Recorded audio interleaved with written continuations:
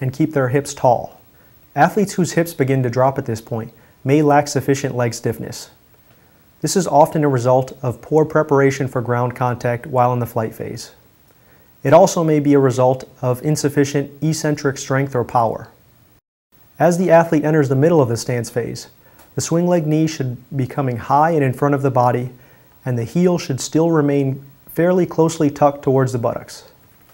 One important cue to remember that is often beneficial for a high recovery of the knee is stepping over the ground support knee.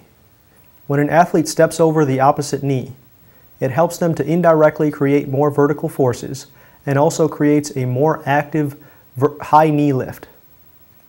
During the late stance phase, the swing leg knee should be coming almost completely in front of the body. A high knee position should be observed and upright posture should be maintained. At this point, the swing leg should begin to unfold. This means that at the knee joint, there should be a slight bit of extension. As the knee moves in front of the body, the lower leg should begin to unfold slightly. This is not something that an athlete needs to do actively. This will happen naturally. Forcing it will be very detrimental to performance. As the athlete toes off, they should focus on projecting the non-support side hip.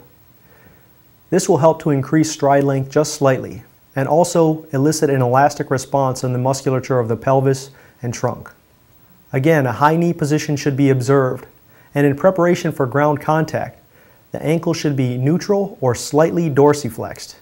Better athletes will display minimal backside mechanics at this point.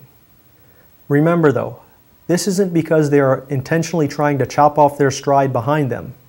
Rather, it's because they're applying great vertical forces, and as a result, they're breaking contact with the ground sooner. The flight phase may very well be the most important portion of the sprint cycle. This is because, despite not being able to apply forces to the ground during this phase, they can adequately prepare for ground contact. Ground contact is extremely short. In the best sprinters, it's under 1/10 of a second. This short period of time while in ground contact means that the athlete cannot sufficiently apply vertical forces unless they first prepare for ground contact while in the flight phase.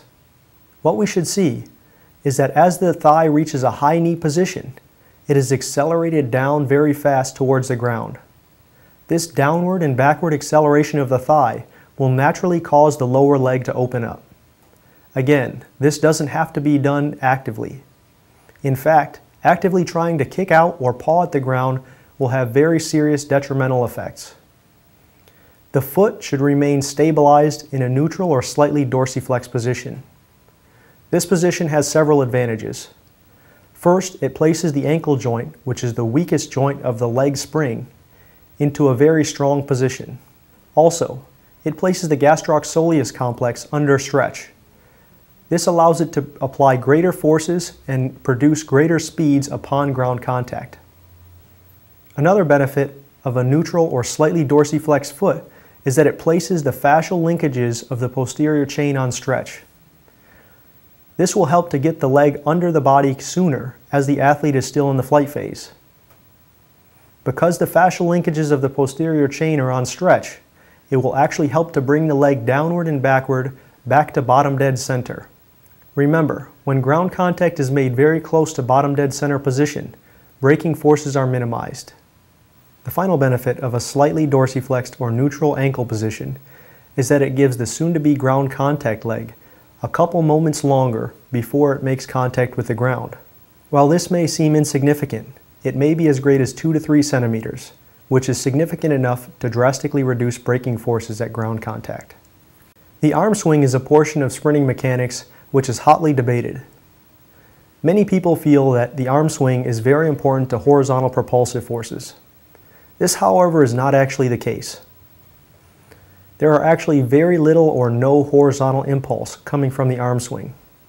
This is because as one arm swings forward, the other arm is swinging backwards. So as a result, they cancel each other out. While this may seem inconvenient, the arms do have a role in sprinting mechanics. The arms can actually increase vertical impulse at ground contact. This is because, unlike in the horizontal direction, both arms are swinging upwards and downwards simultaneously. When the arms are swinging upwards, they can help to increase vertical propulsive forces. Another role of the